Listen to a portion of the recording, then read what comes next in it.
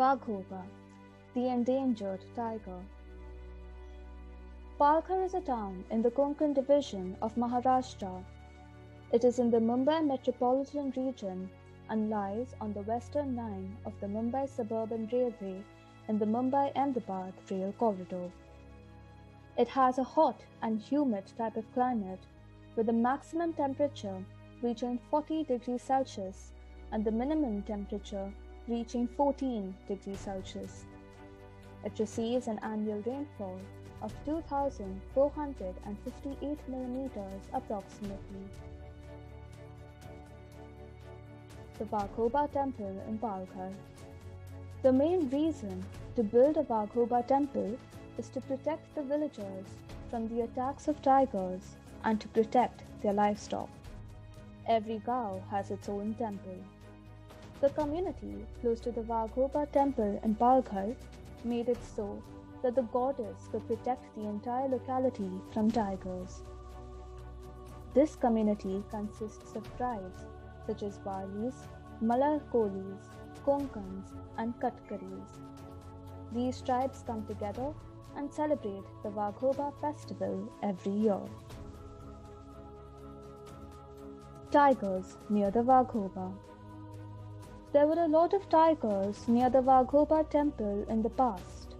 However, the numbers have reduced drastically today. This is due to human conflict and climate change.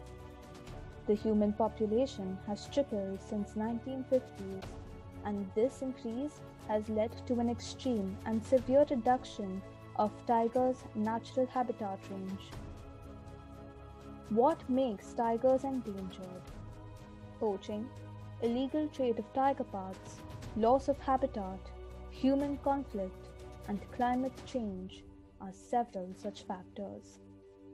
Tigers are large animals and require tall grasses and vegetation to hide in. They need reliable sources of water and food supply. When these are taken away, the tigers can't survive. Gaining a balance. The increasing number of tigers show that the environment is healing. Tigers in India make up 70% of the world's tigers. Therefore, continual efforts are always being made to provide water and fodder in forests. Reserves in Maharashtra. Maharashtra provides legal protection to its tigers population through 6 dedicated tiger reserves under the precinct of the National Tiger Conservative Authority under the initiative Project Tiger. The growing number of tigers.